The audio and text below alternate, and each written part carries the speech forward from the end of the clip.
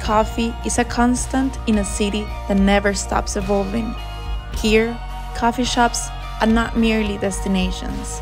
They're spaces where life happens, where stories unfold, where the day begins.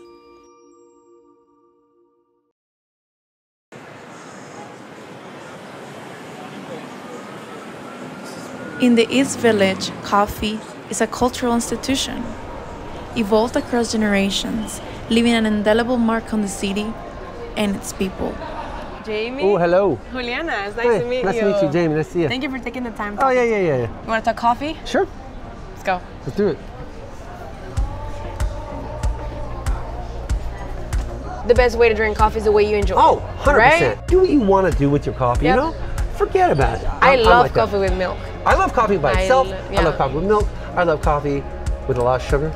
Yeah. I love it always. When I was a kid, it totally gave me a reason to want to be alive. It was so intense for me to experience drinking coffee in a way that was just a kind of life affirming. I can't think of anything still that like exhilarates me more, you know. Than coffee.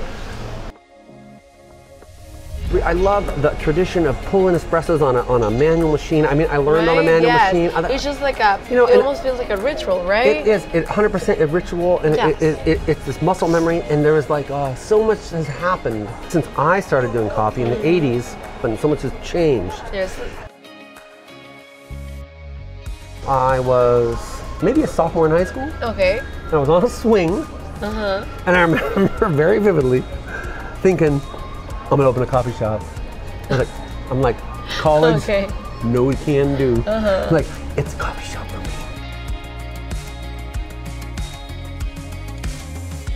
What is Abraço? I have had a vision for years. Okay. And I got old, and then I opened the place. You know, I opened across the street, now I open this place, and we do it, and everybody that works here does it. I think it's very cool. You know, it's not like a mopey-dopey kind of vibe. It's kind of loud and do the It has laptop. a lot of personality. As soon as I entered, I realized. Yeah. This place has transpired my design.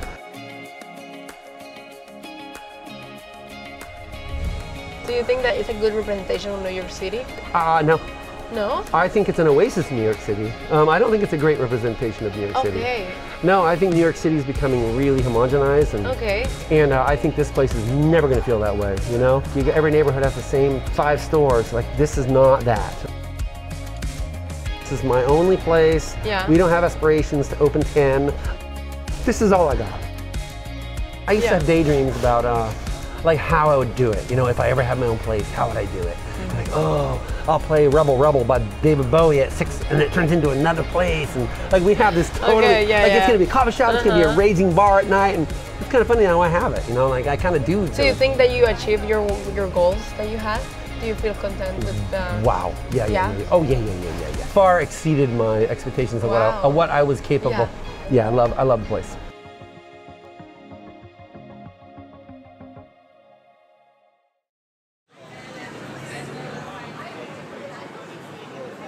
With every shot pull, decades of knowledge and tradition are imprinted, from legends who redefine coffee culture across the globe. Things have happened to me in coffee that are kind of unbelievable and kind of sound like fantasy and kind of sound like I'm making shit up. Okay, you know? do you want to share one? Well, I worked for the guy who invented the cafe latte, Lino Marion. I worked for him. Wow. And, yeah, it's pretty crazy, right? What did you do? I was a barista there. A barman, we called it. We didn't say barista. That was long before we used the word barista. It was called the Cafe Mediterranean, and I don't know how it happened with me. I got introduced to coffee through Carlo DeRucco, who is the guy who imported the first espresso machines into the West Coast. He imported the 6-group Aurora for the Mediterranean. So I got to know him and his family. And then I got to know the guy who is the head roast guy at Pete's now. His name is, he's a surfer dude. We used to borrow surfboards from him and skimboards from him. And I remember the day he said, I got offered a job at Pete's. John Weaver is his name, John Weaver.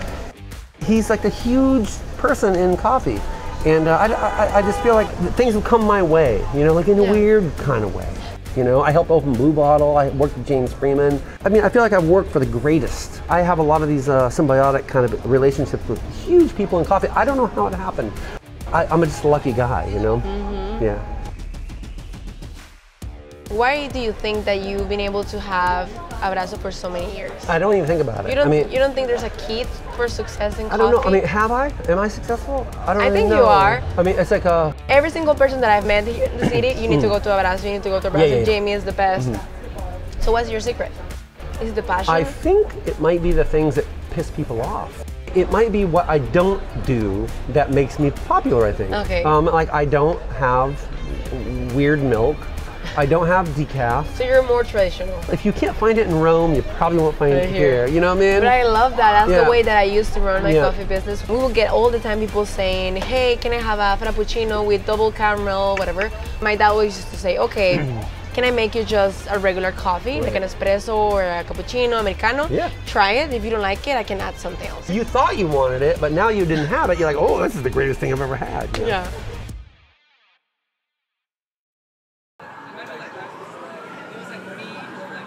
Decades before third wave cafes became universal, New York coffee shops offered sanctuary to those in search of community and inspiration, fueling revolutions both personal and cultural. So how do you approach the new generations of coffee drinkers? The new generation of coffee drinkers are going to be the same as the old generations of coffee drinkers. Oh, you think so? I do.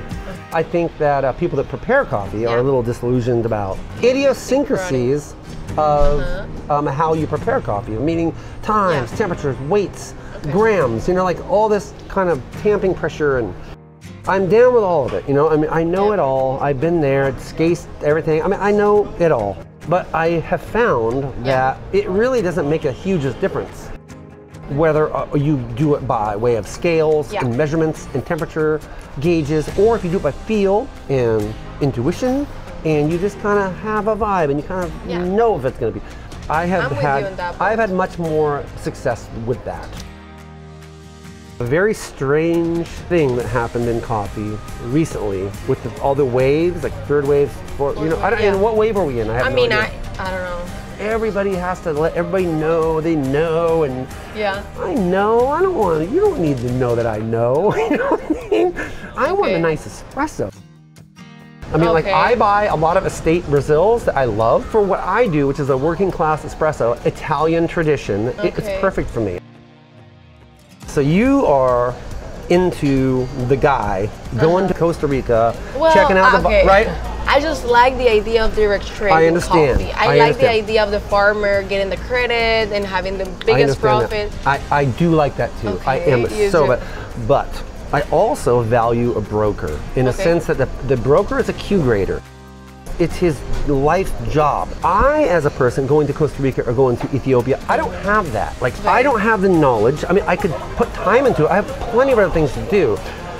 I can't go to Origin and really gauge how good the green is. Yeah. If I go to Honduras and I meet a coffee producer, I'm going to be totally romanced by the family and the farm, and I'm going to be like, oh my God, this is great. We're going to make the coffee. It just came off the tree. We just roasted it. And like, sign me up for a container. You know, but really, I'm buying like a romantic vibe. It's this thing.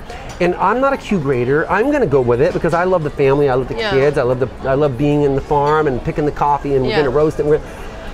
I just leave it to the broker. From the producing side, I would love for people to know where the coffee is coming from and to know the story of the farmers, right? We can find a happy middle. It doesn't have to be up of your face, like 400 pages of information, but awareness, right? We want recognition from the farmer. Yeah, of course. We do. Somebody made this table. Somebody made the straw. True. Somebody made the ice machine that made this ice. Somebody grew that lemon. How far do you want to go? I mean, do you want to know everything about everybody? It's kind of my job to make sure that on my end, I'm doing things respectfully, and I'm doing things on my end as this person coming in. You don't have to worry about it. Trust me on this, you know? You have good people and good coffee. I do, yes. So Jamie, thank you so much for taking the time to talk to me and showing me New York through your eyes. You have an amazing a gem right here in Abraço, and I really wish you the best. You have strong opinions, which I love and respect. Yeah. You're very genuine, I can tell. Keep doing your thing. Hope to see you again in the future. My pleasure. Thank you. Thank you for being you. New York's coffee culture is as diverse as the city itself. It's the baristas who know your order, the strangers who become friends, the travelers marveling at the city's rhythm over their first New York City espresso. Iconic, inspirational, magnetic. This is coffee culture in New York City.